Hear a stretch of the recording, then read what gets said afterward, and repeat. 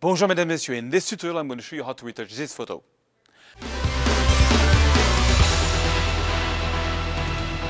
Bonjour mesdames et messieurs, my name is Serge Ramelli, I'm a French photographer living in Paris, and I'm excited because I'm at Photoshop World. It's an amazing event, it's twice a year. This week it's in Atlanta, and I'm sure it's going to be awesome. I make 2 tutorials per week. If you want to get them for free every week, all you have to do is click here to subscribe to my YouTube channel. And if you want to get over 100 raw files on all my free stuff, just click here and you will subscribe to my newsletter and you will get access to this page, which will give you hundreds of raw files from all over the world for free. In last episode, I showed you some instruction on how to do long exposure photography. If you're into this type of photography, check it out. That's some of the final results. It's pretty awesome to do. So in this episode, I'm going to show you the whole basic retouching on how to create this specific look. And then in the next episode, I'll show you how to add the mist on the water. That's the final result. Okay, also very good news. I have a sale going on my website until the 15th of April where you can get 40% on everything. This has always been popular and I'm putting it back until the 15th of April. All right, guys, so let me show you the tutorial right now. So this is the final result we're going for. A nice photo of a park in Florida with some mystery mist on the water, and it was a photo that was pretty popular on 500px, and I gave a special look to the sky, and I want to explain you how I did this.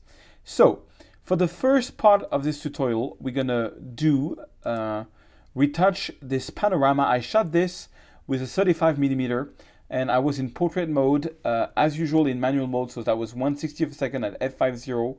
ISO 160, first photo, second photo, third photo, fourth photo, fifth photo.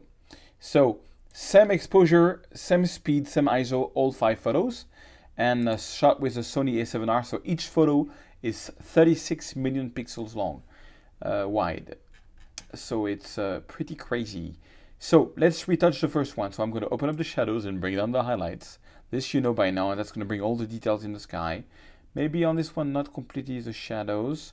I'm going to do a bit of white point, very little, because you see I get clipping. I'm pressing Alt to when I go on the right, so I don't want any clipping, so I'm going to back it down. And I'm just going to bring a little bit of darkness. But you see the whole thing that's going to make a difference in this photo is what I call the double processing. So right now we just do regular processing. So on regular processing, let's jump in and do some... let's do some details. I'm going to do some series sharpening. Noise reduction, there's hardly any noise, so I'm going to go directly, maybe like, yeah, 100%. 100% of sharpening is going to make it very sharp. That's pretty cool.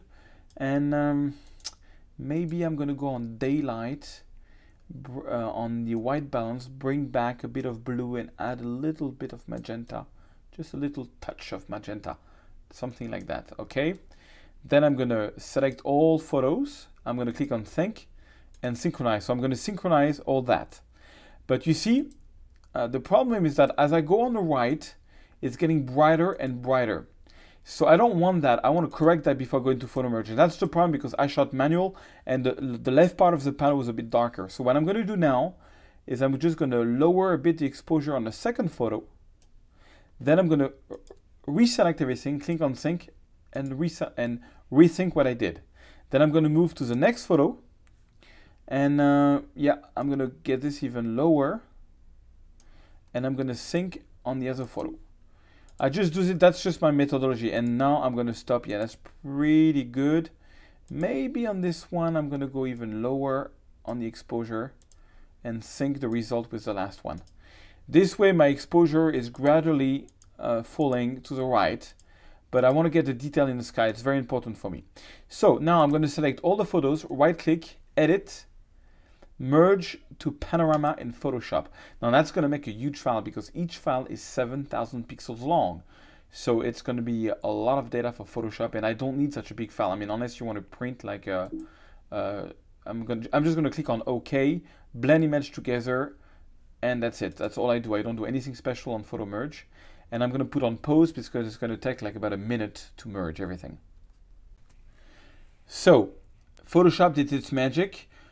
what I'm going to do now is press Command E or right click on the selected layers and click merge layer so that everything is merged. And before I do anything, look, let me show you something. I'm going to go to image size. And the problem is that it's a 10,000 pixel wide image and I don't need so big. So I'm going to put it at 5,000. Otherwise, anything that I'm going to do with it is going to take forever because it's such a big file. All right, so now I got it a bit lower. I'm going to duplicate the layer and I'm going to go and see if I can get a bit of sky back. So I'm going to press Command T for free transform and pressing the Command key. I'm going to use and move each corner of the photo until I get something that I like. I'm trying to, I have some distortion here. You know what? First, let's get the, I'm going to press the crop tool and I want to get the horizontal line straight up. So I'm going to do something like that. Make sure the horizontal line is straight up. That's cool. And maybe crop a little bit. Something. Let's find a crop. Cropping is an art. You have to find something that you like. Okay, this is good. Yeah, maybe a bit like that. Okay, so I'm going to press Enter. So now I crop this and I'm going to do Command T. Now I've got the horizontal line which is pretty straight. And I think I'm going to just use the Command key to, I want to move, this tree was a bit like this.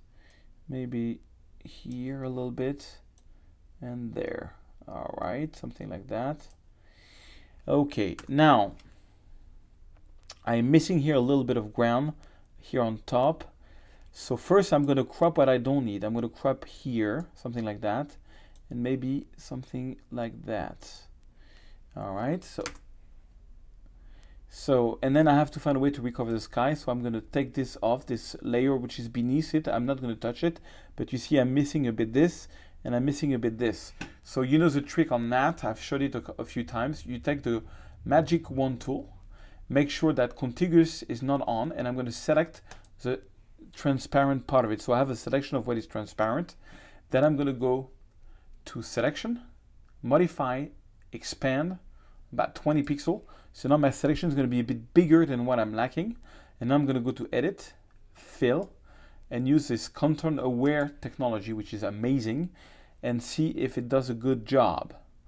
It might take some of the tree and put it in the sky, which I wouldn't like, in which case I have a way around that. But let's see, it's kind of like the lottery. You know, you never get the same result, you see. I can redo it right now, edit, fill, content aware, and it's going to give a different result. You see how it took some of the reflection here and put it in the sky. So if that happens, and I showed this trick a couple of times, I'm going to show it to you again. But right now, what you can try is you see, I tried to redo a command aware, and it did a pretty good job. I have something a bit weird there, but that's when I take the stem tool and press the Alt key, and I'm just going to copy some of the sky here. Yeah, that's the good thing about skies. It's so random that you can get away with a lot of cloning without anybody noticing anything. Okay, I'm pretty happy. I just find that this tree is still a bit too much crooked, so Command T, and I'm just going to press again the and I want to make this tree a little bit more how I remember how it was. I think it was a bit more like that. Okay, so that's pretty cool. Now I'm going to take again the crop tool and I'm just going to make it a bit more panoramic. All right, I don't want to cut more than that. Yeah, that's fine. So now we've got the photo that is merged. That's the merge result. So now I'm going to go to File and I'm going to do Close, Save, and this is going to I made a mistake here. There's a little bit of mistake here. That's that happens when you do wrong cloning. So anyway, it's going to put the photo into Photoshop. Now, one good trick is when you make a mistake like this, you can just right-click Edit in Adobe Photoshop, and then instead of using the Edit with Copy Lightroom or Edit Copy, do Edit Original, and it's going to bring you back in Photoshop exactly where you were, and I will be able to correct just that problem. That's something people have been asking me about, so I wanted to show it to you. So I did a mistake on purpose. No, no kidding. I did a mistake, but it was good to show you how you can handle it. So I'm going to press Alt to sample here, and I'm just going to, yeah, take that out.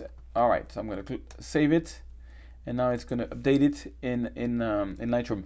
Now you have to understand something is that whenever you go out of Lightroom and you go into Photoshop, you're creating a whole new file. And this file, once it's re-imported into Lightroom, you can do what we call double processing. Let me show you what that means. That means it got back into Photoshop, and now if I do shadows and highlights, I get a complete different result. Now this is way too much, it's looking a bit HDR, but it's because of the double processing.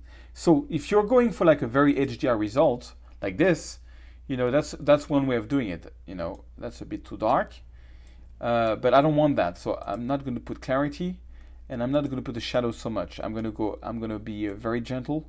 Yeah, I'm just going to do something like that. Now the problem that I have, and that's something that I have, is whenever I take a photo and the sky is like blue and the lights are kind of common, you know, for me something is missing. So I like to, you know, on this one, I want to give it some kind of split toning. Split toning is going to put a color in the shadows and put another color in the highlights, and I like that. So I'm going to go to the split toning here, and on the hue, I think I noted that around 38 was kind of cool, which is like a pretty warm color in the highlights. Anything which is bright, and saturation, I think I put around 32. You see what that does is that it makes anything which is a bit bright a bit warm. Okay, now on the shadows, I'm going to go to about here, 235. I'm going to go into a blue cool color, and saturation around 40. I think this is what I went for. And that's going to give it a little look. That's going to give it like a specific look. Now, I think the look is not strong enough, so I'm going to add an overall vibrance and saturation to it, and maybe a little bit of clarity, and lower a little bit the exposure, something like this. And yeah, I kind of like the look that it gives.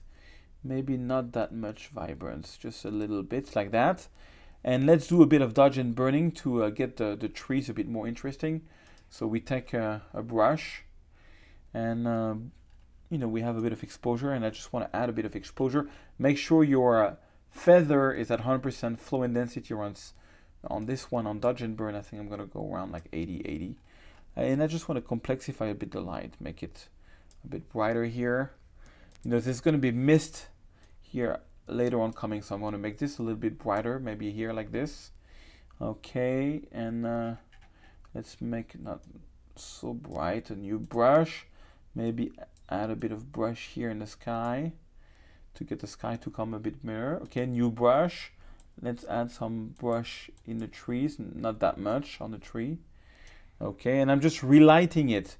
You know, let's fake some kind of rays coming like this, because the sun was coming like this, something like that. Maybe add some warm in this sun ray, a little less strong. Okay, that's a bit the idea. That's a bit the idea. Now I'm going to close the photo by making a graded filter here on top. So I'm doing a graded filter, but I'm going to go lower the exposure. I'm just going to add something like that here, and I'm going to do the same thing here.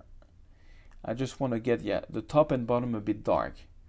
So that's kind of like the first thing. Maybe add a bit of magenta on the overall photo. That's a bit the first feeling. So that's my first retouching. I already love the result. You know, it's got a mood to it, and it was very popular. But next week we're gonna add some mist like this, you know, over the water, and totally fake. And I'm gonna show you how to do that in Photoshop. But that's gonna be next week. Okay, I hope you liked this tutorial, and I'll see you in the next episode so we can add some little mist on the water. Goodbye, and see you soon.